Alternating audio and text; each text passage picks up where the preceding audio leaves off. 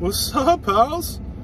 Jaffe's Big Bites here. Doing a quick little Cheetos, cheese, Lay's, chip eating thing.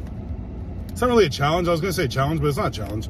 The challenge was finding these things. I went to probably like, gosh, I wanna say like 5 or 6 different convenience stores looking for these. And 7 if you include Target in there. Like I definitely looked in Target, could not find them. I'm looking for these chips. They look like they're just Cheetos flavored Lay's chips, which is intriguing. So if you're not a big fan of like the Cheetos texture or the curls or the puffs or whatever, this is just the stuff on the Cheetos that goes on to Lay's. Might be interesting. First day of school, my new ID photo. It's always interesting going into staff photos, knowing that you're the photo teacher and you are judging the lighting situation going on, the images being produced. I actually sat in, when I sat down, I was like looking at their light setup, I was like, but it was all glued in place and whatever. Somehow I look pale in my photo and I'm not very pale. So, all right, here we go. Quick one, ready?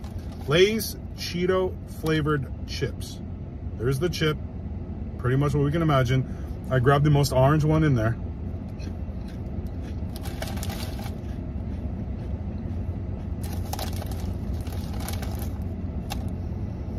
That's interesting.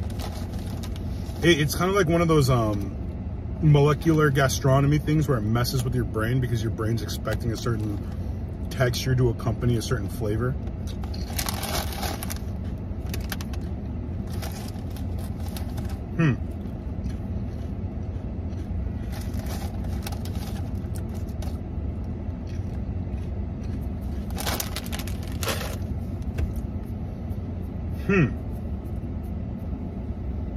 I don't want to say it's the same, but it really does taste like, you know, those like Ruffles with the cheddar and sour cream on them?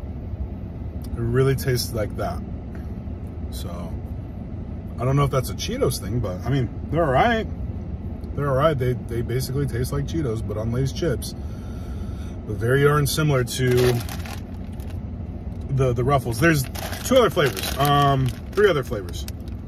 There's Fritos flavored kettle cooked chips. There are Funyun flavored wavy chips. And Doritos Cool Ranch flavored Lay's chips. So, if you're like me and you want to go on a hunt, it might be worth it just to kind of goof with your brain a little bit in terms of the texture and the flavor expectations that you have. So, yeah, that's it. I also got this, but I'm not going to eat this right now. This looks good. I'm going to eat this later. Probably over the course of the next 2 days, but yeah. All right. See you guys.